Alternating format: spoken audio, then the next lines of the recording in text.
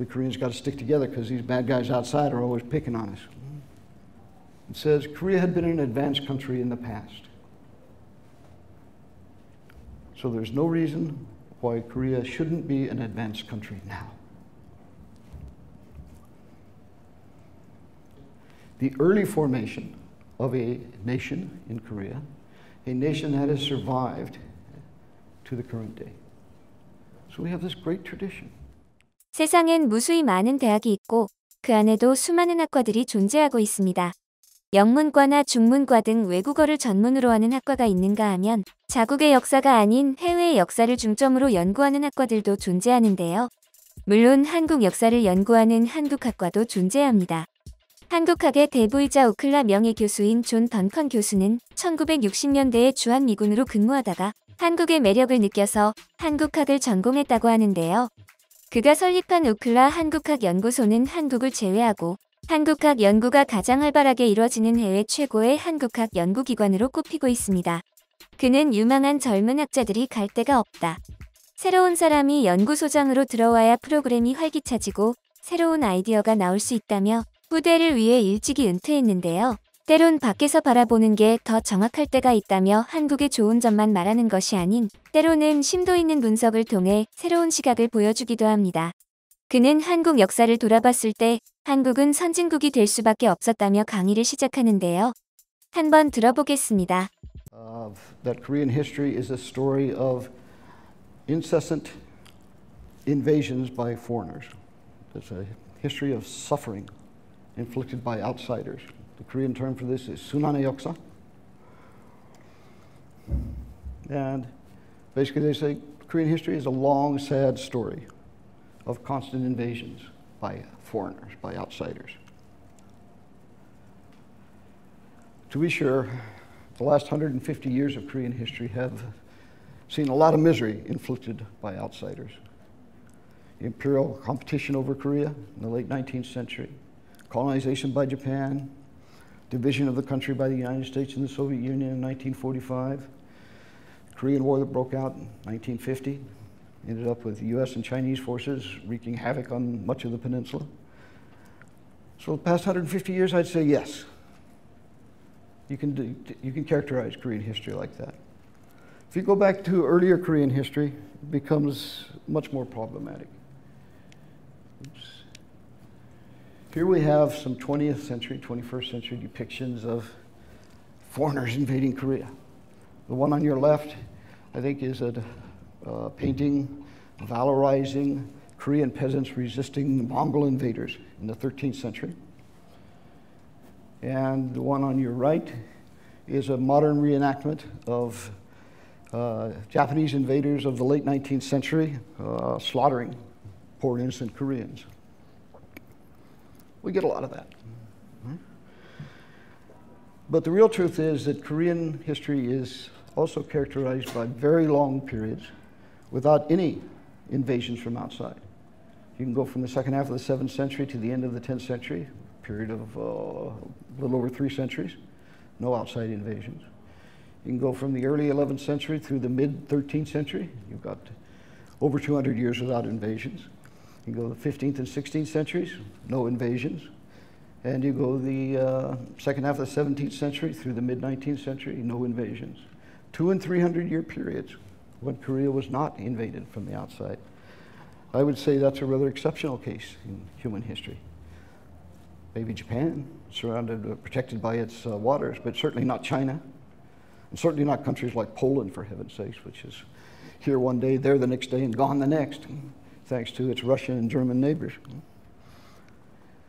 Rather, I would say that it was during these long periods of peace that Koreans really began to develop a sophisticated variant of East Asian civilization in the peninsula. 이처럼 우리는 한국의 역사를 순환의 역사라고 표현하고 있지만 사실은 오랜 평화가 있었기 때문에 한국 문화가 그렇게 발전할 수 있었다는 던컨 교수의 주장은 어찌 보면 당연한 말이기도 합니다. 적들이 끊임없이 쳐들어오고 있는데 문화가 발전한다는 것 자체가 어불성설이니까 말이죠. 그렇다면 우리는 어떻게 역사를 기억하고 이어나가고 있을까요? Another issue is the way in which historical narratives are used to construct modern Korean identities. things like this long history of suffering. You know, we Koreans got to stick together because these bad guys outside are always picking on us. So they talk about this long history of suffering. And they talk about resistance to outside aggression. And they give us our heroes.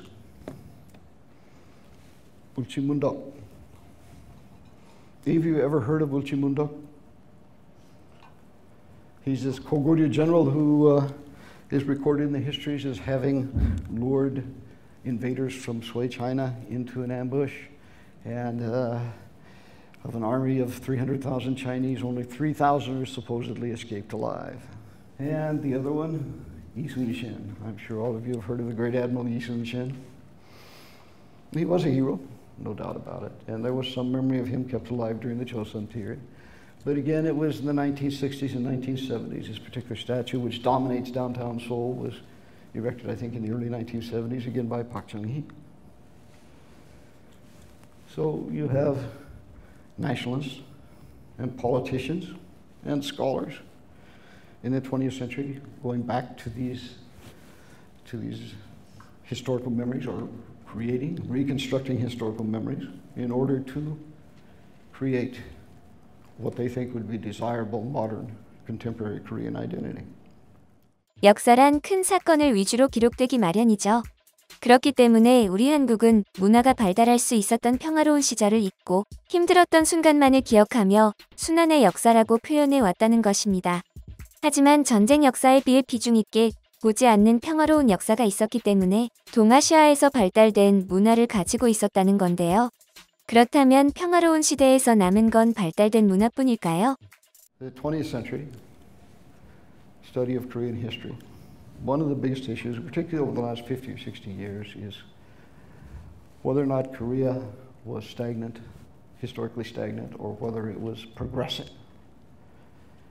And from the 1960s on in South Korea, the dominant narrative has been something we call the internal development theory, which says that Korea was following the same general path of progressive historical development as England and other Western European countries. A lot of that has to do with just refuting what Japan's colonial masters had said about Korea being a stagnant, unchanging traditional order during the colonial period. But it's also important because in certain ways it connects pre-modern Korea to modern Korea. It creates this continuity for us between pre-modern and modern Korea. It says Korea had been an advanced country in the past. So there's no reason why Korea shouldn't be an advanced country now. And the internal development theory also depicts for us the early formation of a nation in Korea, a nation that has survived to the current day. So we have this great tradition. 해외 한국학 교수들 중에는 적지 않은 이들이 던컨 교수처럼 한국의 역사는 침략 속에 있었던 것이 아니라 너무나도 평화로웠다고 말하는데요. 당장 옆 나라인 중국의 경우도 서로가 서로를 침략하는 춘추 전국시대를 겪었었죠. 그 외에도 학자들마다 다른 관점으로 한국의 역사는 고통의 역사까진 아니라는 의견을 내고 있지만 이들 모두가 입을 모아 말하는 것이 한 가지 있습니다. 한국은 평화의 나라였기 때문에 찬란한 문화를 가질 수 있었다는 것이죠. 그리고 던컨 교수는 여기에 하나를 더 붙여 평화로웠던 시절의 한국은 동아시아 문화를 선도할 정도로 발전된 모습을 보였고 이후 일제강점기 때는 우리의 문화를 그리고 나라를 지키기 위해 죽음도 불살랐기에 지금의 한국은 세계를 선도하는 기술력과 위대한 문화가 공존하고 있다는 것입니다.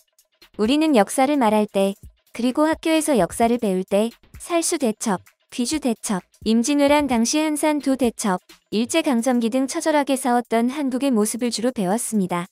하지만 한국은 긴 역사를 자랑하는 나라인 만큼 전쟁보다 훨씬 값지고 찬란한 역사적 사실들 또한 정말 많습니다. 이들의 주장이 완전히 맞다고도 할 수 없습니다.